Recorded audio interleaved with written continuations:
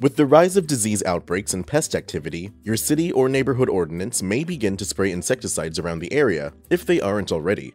Generally, most community spraying is done with small amounts of adulticide applied to the air as a fine mist by a licensed applicator truck or by foot with a type of fogging device.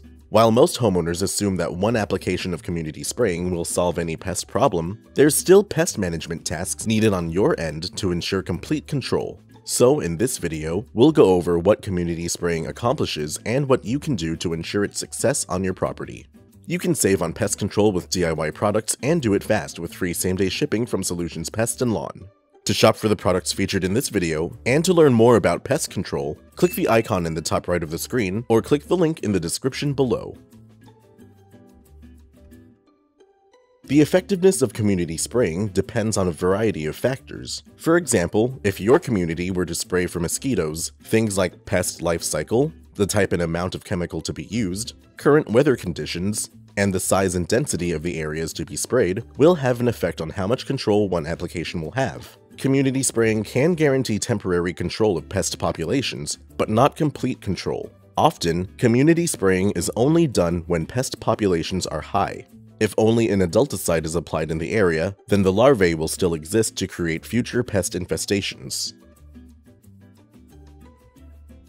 Maximum pest control depends on the areas being treated and the conditions allowing pests to thrive. By ignoring these conditions, any prior treatment done for the community could be rendered ineffective. The first thing to do before community spraying is to apply integrated pest management to eliminate suitable pest conditions. This will remove pest harborages, eliminate excess water, and increase the efficacy of any spray application done in the area. Mow your lawn regularly to maintain a height of 3 or 4 inches. This is enough height to shade the soil to deny weeds any sunlight and encourage grass to establish roots deeper into the ground, as a taller grass height means stronger roots. Trim away overhanging tree branches and overgrown foliage, then rake away leaf litter and pick up any debris. This will decrease the amount of shade your lawn receives, encouraging water evaporation and reducing the number of potential pest harborages.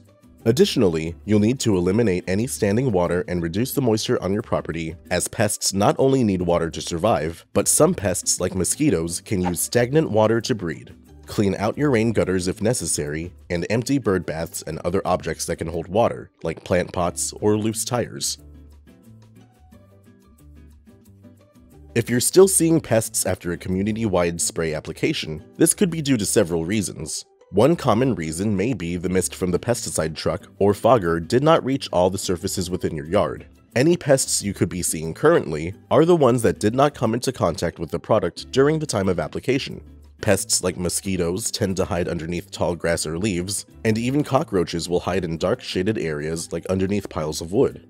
In order to gain full control of pests on your property, we recommend you supplement the community application with treatment of your own. You'll do this at least 48 hours after the community application has dried. We recommend you use a broad-spectrum insecticide like Reclaim IT paired with an insect growth regulator or IGR like Tekko Pro IGR. Reclaim IT is a bifenthrin-based liquid insecticide that's able to treat over 70 different pests, while Tekko Pro IGR will stop immature pests from developing into reproducing adults. We recommend you make this treatment with a 1-gallon handheld pump sprayer since it makes chemical application quick and easy. To mix your solution, add half the water into the reservoir, then add your measured amount of Reclaim IT and Tekko Pro IGR. Add the remaining half of the water up to the 1-gallon line, close the sprayer tight, and shake it to agitate the solution. Pump up the sprayer to produce a low-pressure spray. Broadcast the solution over your lawn, your ornamentals, and any other shrubbery, making a nice even coat. Don't forget to spray underneath any leaves and allow the treatment to dry afterward. To control pest larvae on your property, you can use a product like BTI Mosquito Dunks to target the larvae directly and eliminate them before they can become adults. Simply remove a dunk from the package and set it in contained standing water. 1 whole dunk is needed to treat a container with 25 to 100 square feet of surface area. To reduce waste in containers of water with less than 25 square feet of surface area, you may break a single dunk down to a half to treat 5 to 25 square feet, or 1/4 of a dunk to treat 1 to 5 square feet. To treat areas greater than 100 square feet, you will need more than 1 dunk. Once set, the product will float on the water's surface and slowly release its active ingredient, a bacterium known as Bacillus thuringiensis israelensis, otherwise known as BTI. Mosquito larvae that consume BTI will die within 48 hours of ingestion. Community spraying may bring temporary relief from bugs like flies or mosquitoes, but you'll need to do your part as well to ensure complete control on your property. With these professional products and tips from Solutions Pest and Lawn, you can stop pests from infesting your home, and we offer same-day shipping to help you get control quickly. Visit our website to get your products today. If you like this how-to guide, please share. And if you're new to our channel, subscribe for more how-to and product videos. And contact us for more tips, tricks, and DIY pest solutions.